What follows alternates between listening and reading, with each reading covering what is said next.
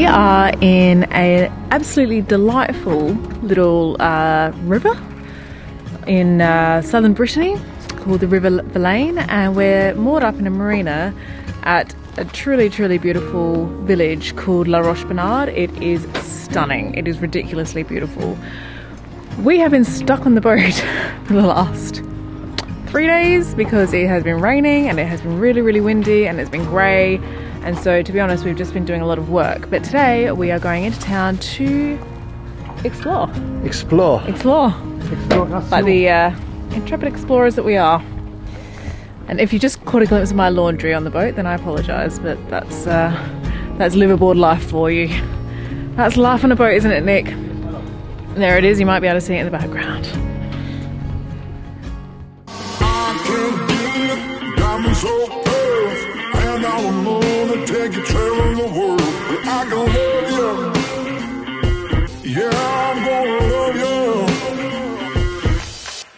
I'll give you the whole of what I've got. The fancy finds, baby, I have not. Just gonna love you. Yeah, I'm gonna love you. I'm gonna love you, baby. Cross my heart and hope to die. We are in the medieval square in the centre of La Roche Bernard, which is stunningly beautiful. It's 14th, 15th century, all this stuff. So these buildings are 400 or 500 years old. This little square, according to the legend over there, they guillotined a few people. So they chopped some people's heads off here, which is sedition, I think. Sedition and rebelling against the government. So yeah, so we've been here for what, 3 or 4 days, watching the rain fall and the wind kind of like come blow the boat all over the place. But now it's calm, the front's blown through, and as with most of our time in Biscay, you know, you get like a week of rain and then you get some sun and then another week of rain. It's beautiful. It is so jaw-droppingly beautiful, and it's, you know, very French. You know, the coffee here is actually very passable. They bring us a little shot of water to wash it down, and because they don't have any pastries, the madame here said, look, there's a bakery down the road, go and buy your pastries and eat them while you're sat drinking your coffee, which is very civilised.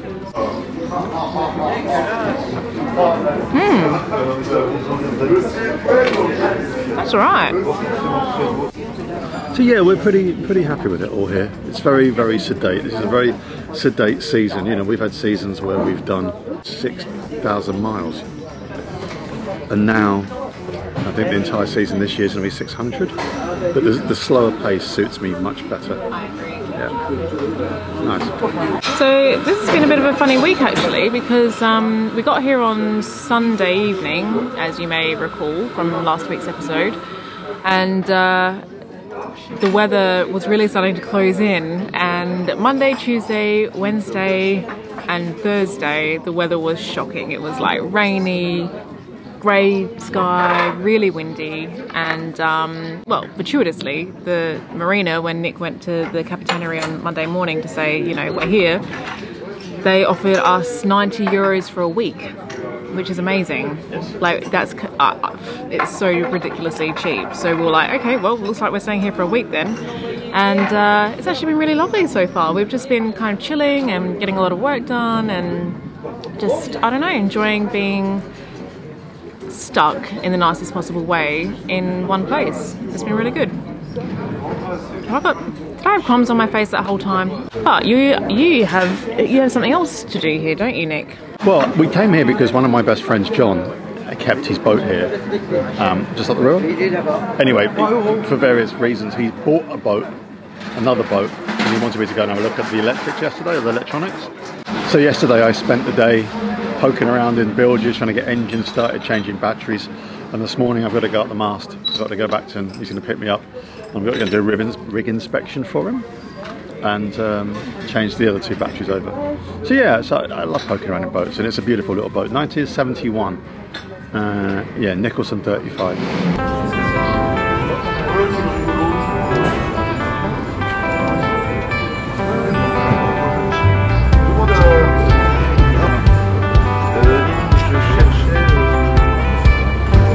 This is the Pickwick Papers. The what now? Chipper Dickens. Beautiful. 1903, these books.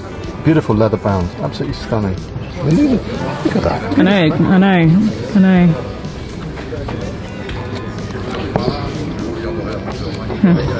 1903.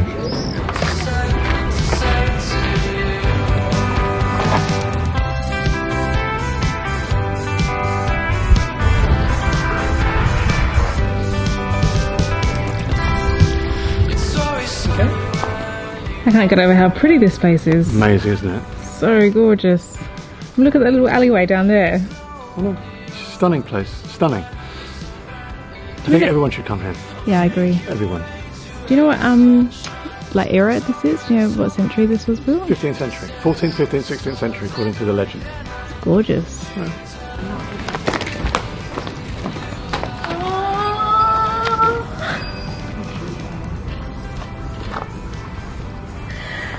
Oh dear. Well, that's an issue. Yeah, that is an issue. Show everyone what happened. I might shoot that.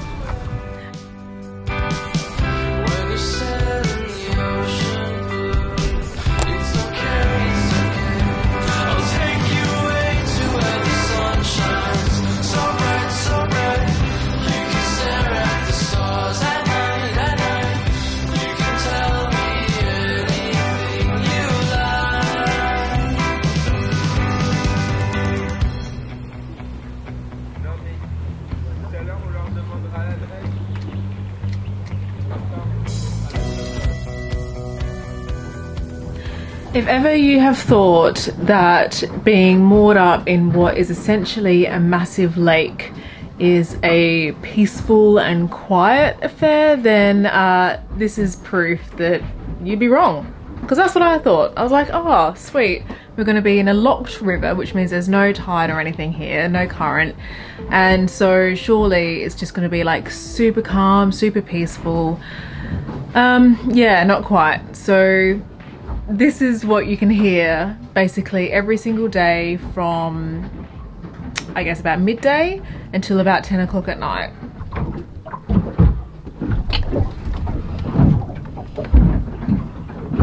And what you can't feel is that those waves slam against that hull, and you can actually, it's not too bad today, I have to admit, but the last couple of days, like, you feel it reverberating throughout the entire boat. Anyone who has been on like tied up to a marina somewhere tidal where you get like that really bad slap, hull slap, knows what I'm talking about. It's not just the noise, it's like you can feel, particularly when you're in bed, like proper like impact of the little waves. You wouldn't think that they would be so distracting and so loud, but yeah, no, they are. I can actually feel it coming up through my feet right now. Crazy. Today Nick has gone to help his friend John with his new boat, which is being kept at a marina about, I don't know, 3 or 4 miles away. I am therefore left on the boat by myself, which is a rare moment of peace and quiet for me. I have to admit, I don't mind it. Don't tell Nick that. And so I am getting along with doing some work, doing some editing, but also I think that the weather is closing in again tomorrow, so I really need to get some more laundry done.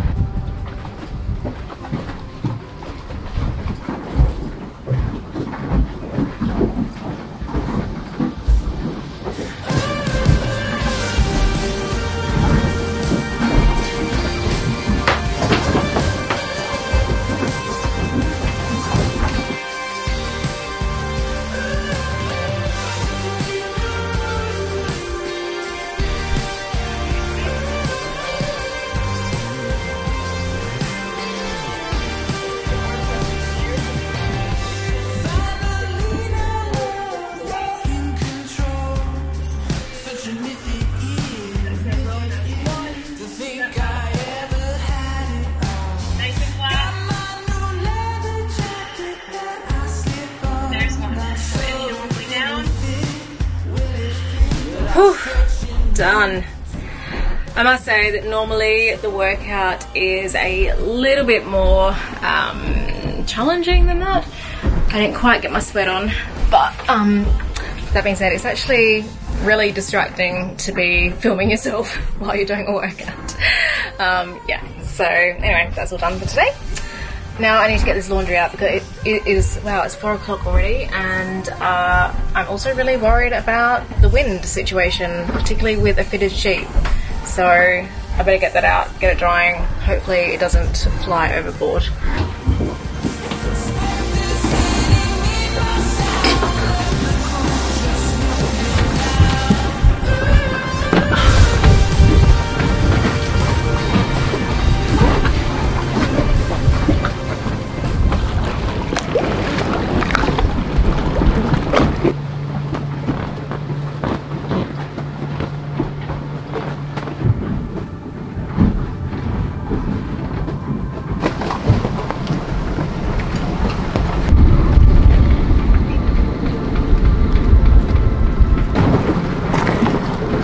What an absolutely horrid day.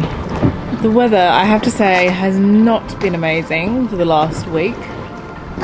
So I'm glad that we were here and able to kind of take advantage of the 90 euros a week tariff, which is crazy. That's so inexpensive. But I have to say that, yeah, this weather is not great. It's early July. What is it today? The 7th of July? 6th, 5th, I don't know, early July.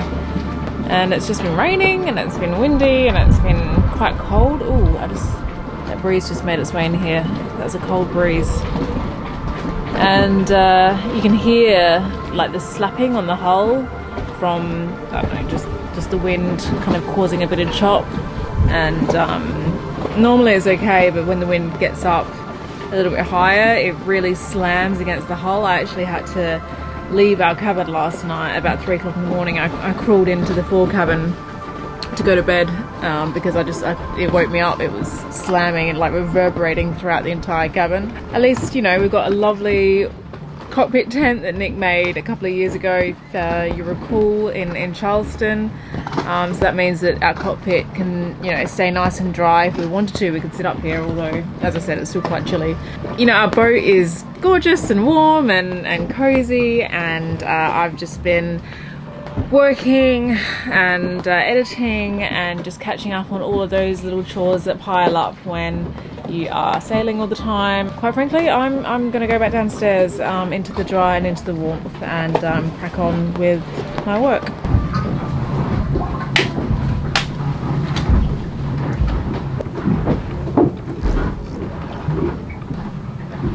Can you hear that slamming? I can actually still hear it even with my headphones on. It's like I can feel the pounding through the boat.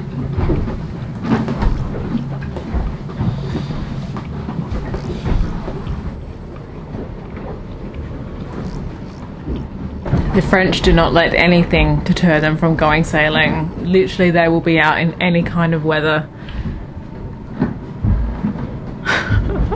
Nick and I are much more fussy.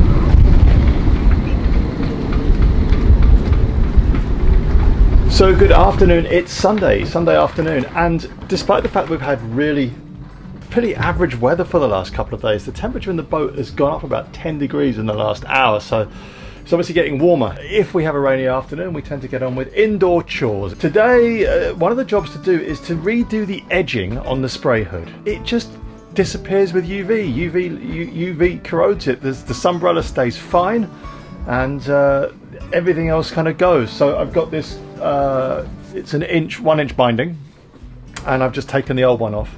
It was rotten as cheesecloth, and I'm just redoing it all. So this afternoon for me is sewing. It's a little bit intricate, so there'll be a lot of colourful words coming out, and that's it really. I mean, this spray hood is a bit like Trigger's broom, for those of you who get the reference to Only Fools and Horses. Everything now has been replaced about from the sunbrella. All the stitching has been redone, all the zips have been redone, the bolt rope has been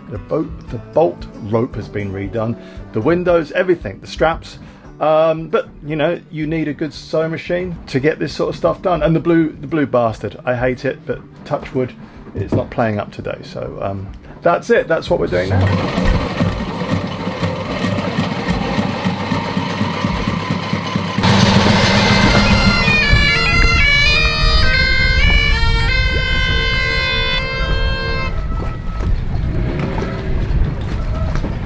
said it before and I'll say it again. One of the things I love most about sailing is the very, very colourful characters that you get everywhere. There's always someone interesting nearby when you're in a sailing community. I don't know what these guys are up to. On a tiny boat with no mast, two of them playing bagpipes, as you do. But apart from that welcome interruption, I must say it's another relatively unpleasant day. You can probably hear like the banging of the chop against the hull. They're at it again. Brilliant.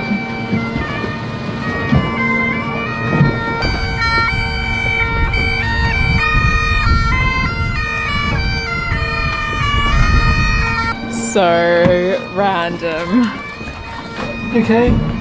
There's some lunatics and bagpipes. I heard the pipes. Yeah, and they're in like a little tiny sailboat with no mast, and they've just picked up the boy out the front there, and there's 4 of them on this like miniature, like 20-foot boat that looks like it's about to sink. Well, they'll probably be playing all night and getting pissed. We may actually be leaving tomorrow.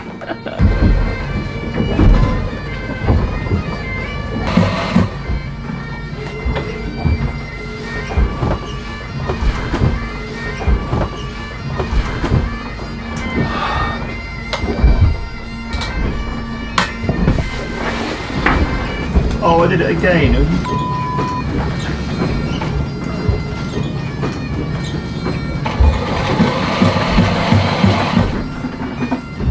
No! Oh!